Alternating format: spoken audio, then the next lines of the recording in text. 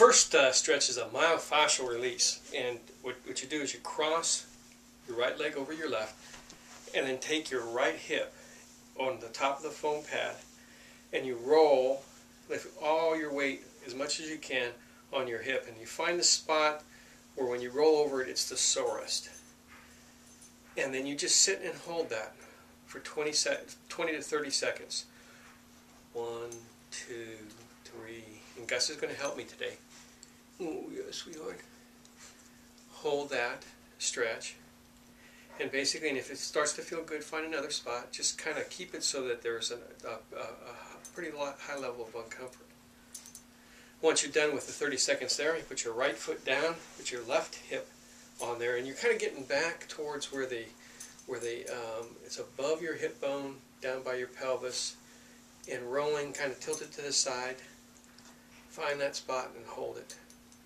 1, 2, 3, 4, up to 30 seconds. Relaxing, shifting a little bit every once in a while, roll it forward and back, and find that spot where it hurts. And what's going to do is going to release those muscles. It's going to make you feel good. The second one I want you to do is to take the foam roller and put it down on the floor. Squash Gus. Put your arm straight out, thumb ahead, and balance on your lat. Bring your hip up off the ground. And I don't want it on the ribs, I want it on the back, the lat muscle. Gus, get out of the line of the camera. And then, again, you just roll and find that spot where it hurts a little bit more.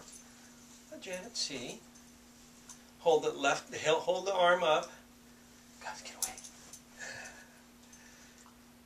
And then you put your other hand on the hip, and then you feel that release. Find that spot where it hurts again and hold it for 30 seconds.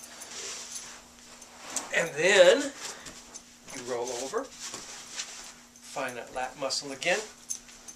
Put your hip behind you, hand on your hip, and roll. And find that spot where it hurts.